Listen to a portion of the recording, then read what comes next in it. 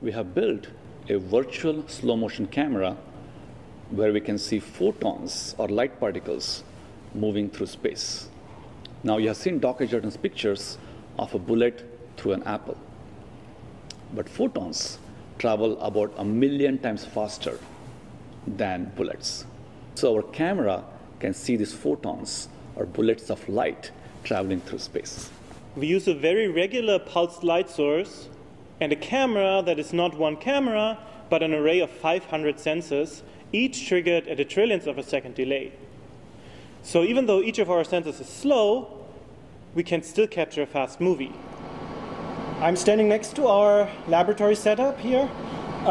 This is our camera. Objective is in the front here. The body of the camera is much larger than what you would expect from a regular camera like the one over here.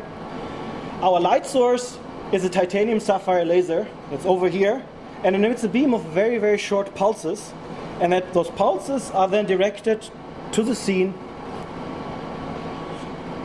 with these mirrors.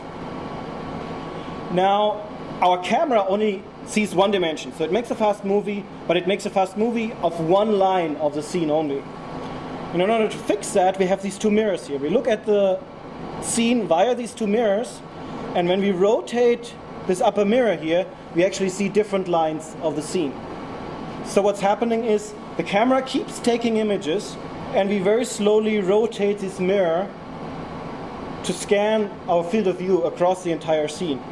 And because all of our pulses look the same, we can in the end go and combine all these images that we took to get one complete movie of the scene. Such a camera may be useful in medical imaging, in industrial or scientific use, and in the future, even for consumer photography. In medical imaging, now we can do ultrasound with light because we can analyze how light will scatter volumetrically inside the body. In industrial imaging, one can use the scattered light to analyze defects in materials. And in consumer photography, we are always fascinated with creating lighting effects that appear to come from very sophisticated light sources. But because we can watch photons seemingly moving through the space, we can analyze the transport, the movement of these photons, and create new photographs as if we had created those expensive light sources in a studio.